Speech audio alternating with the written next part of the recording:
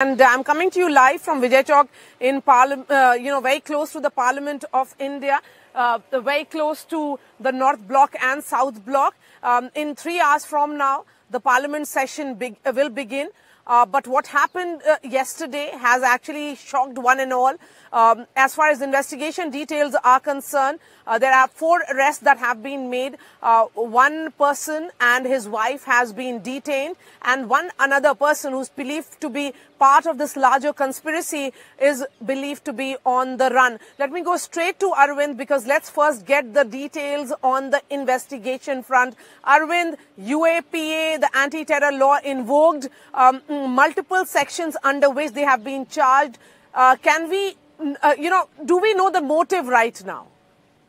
Yeah, Maria, that's a very important thing that the police is trying to figure out in this particular investigation. Though 4 were detained at first, 2 outside the parliament, 2 inside the parliament, and during further investigation, they also got hold of 1 more person. So out of 6, according to our sources that involved in this particular incident, 5 have already been nabbed. 4 have been formally arrested, and investigation is currently underway with the 5th one. And the 6th person, Lalija, is on the run. So at least out of 6, what the agencies feel involved in this particular incident, 5 have already been caught, and the 6th one, the agency is conducting searches to arrest the 6th person. The motive is very important here, Maria, because these people are radicalized. That's for sure. According to our sources, they say that these people are radicalized. But on what count or on what reason that these people are radicalized is something that the agencies are trying to find, because we did see in previous cases that people have been radicalized on communal lines, and there have been anti-national motive. But in this particular case, these people are not communally radicalized, but these people are radicalized on different reasons. And that's why the motive behind this particular incident, or the face value, what these people say is that they are telling the investigators that they are angry with the societal issues, including caste suppression. They are also speaking about unemployment. They are also speaking about inflation. They are also speaking about Manipur issue, etc. So to the investigators, these people are giving all these reasons as all these causes as something that behind their attack or behind the security breach in Parliament. So that's why police at some point they don't want to take everything at the face value, and that's why they are doing an in-depth investigation to see whether someone else provoked all these people to do this. Is something that the police investigation is currently underway. And if you could see the FIR that has been registered by the Parliament Street Police Station, they have invoked the stringent anti-terror law, which is the UAPA. Section 16 and Section 18 of UAPA have been invoked in this particular case. Apart from that, police has also invoked 120B. Delhi police has also invoked 120B, which is criminal conspiracy. Trespassing has also been invoked in this FIR, and also obstructing a public functionary doing his duty, her duty, is also invoked in this particular FIR. So almost 6 to 7 sections of IPC and also 2 sections of UAPA have been invoked in this particular affair, and the Parliament Street Police Station has transferred this investigation to Delhi Police Special Cell. So according to our sources, do we know if are there more people involved? When we look at this conspiracy, one thing is clear.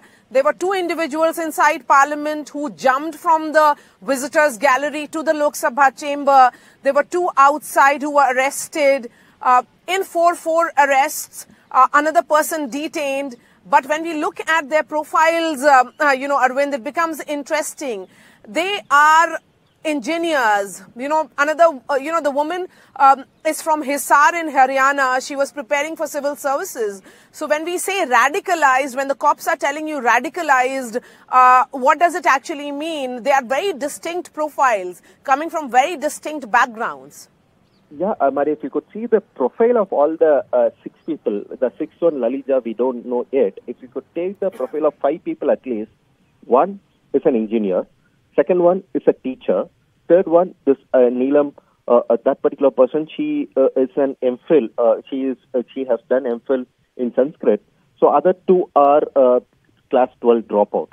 That's what they have done, only schooling. They have not done any other bachelor's or master's. So out of 5, 3 are at least graduate. 1 is an engineer, 2nd one is a MPhil graduate, and 3rd one is a teacher.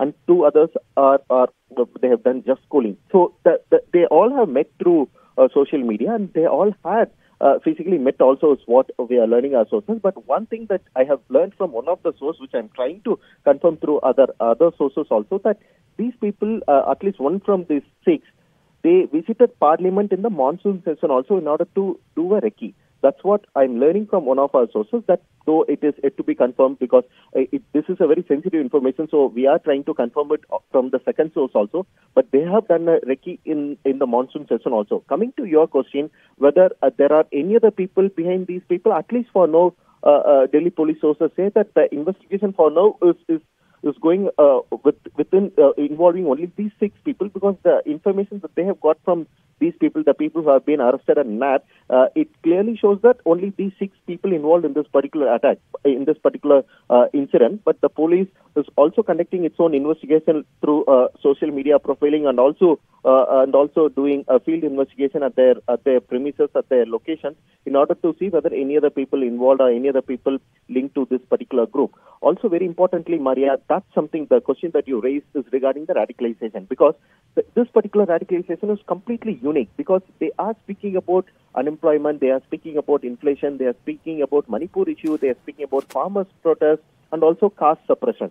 So these are the reasons that they are giving to police as a reason for this particular incident, and that's why police sources do confirm that these people are radicalized, that they are radicalized to a different extent. That's why they pulled it off.